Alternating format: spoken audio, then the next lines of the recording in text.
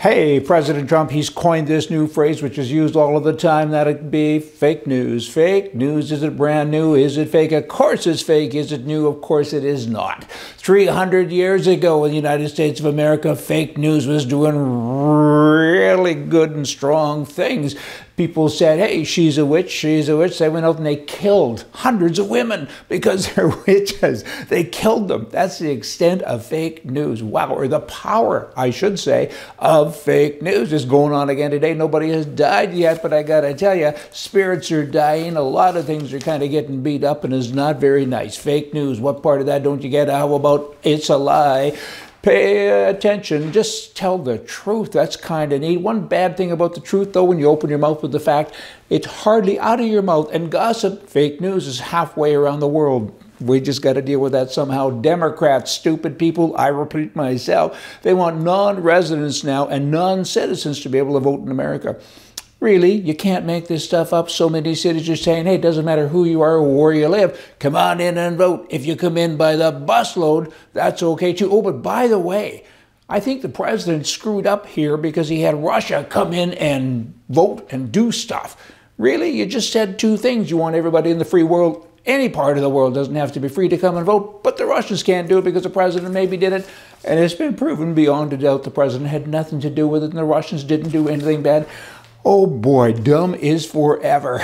In the Canadian system, it's almost as bad. The voters are walking around with headaches and blinders on, the ones that don't have a headache, and they're saying, what do we do next? Who do we vote for? In Canada, you don't vote for anyone anyway. You vote against someone all of the time. You need to have strong leaders on the right. We don't have that in Canada. We got goofy leaders on the left, maybe a little bit of that on the right. What are we going to do? The percentages are disgusting. You know, over 50% of people say, we just don't care. We can't vote because there's nobody to vote for. They got to clean that up. Golf courses, the prime mistake in Canada. What's that got to do with anything? It actually does, because the prime mistake is saying, hey, let's not call men anymore men and don't call women women, bathroom, blah, blah, blah. He's a gender freak, right? I mean, it's kind of unbelievable. You missed something. I got something for you there, prime mistake. Golf courses and gender equality. If feminists really want gender equality, let's do away with the ladies' tees. Make them hit the ball from the men's tees. Oh, you shouldn't call them men's tees. I call them it tees. Prime Minister, I messed up. Prime Minister, he's not. He would be the prime mistake. He's now asking people within his government, the transport minister in particular, to find a solution following Greyhound's withdrawal of bus service from Western Canada. The solution is kind of obvious. You go out and you nationalize it, you buy it, you know, and just call it CBC dog race or some stupid thing, right? That's what they're going to do. People don't use it, and it doesn't pay. And it's been subsidized by Greyhound for a good number of years, and they finally said, hey, this doesn't make sense. It loses lots of money, so the government, of course, it does make sense. They should buy it. Duh. They just keep on being themselves. Leftism is a real serious mind disease. I used to think it could be saved, but it can't be. I mean, you want to someday put their brains in a jar and kind of look at them and try to figure it out. I mean, maybe it's just the left side of the mind. Do they have a right side? I don't think so. They keep on being themselves. People now throughout different cities in the United States and in Canada are talking about these guaranteed income stuff, right?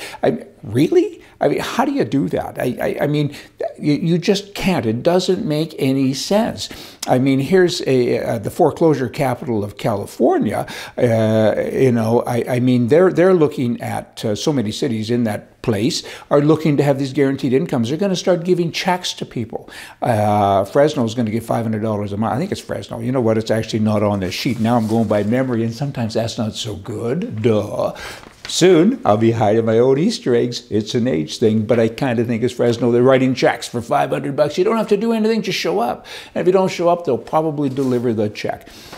Now, I've finished my rant for the day. I'm going to go stand outside, and you can tell everybody I'm outstanding. Hey, see ya.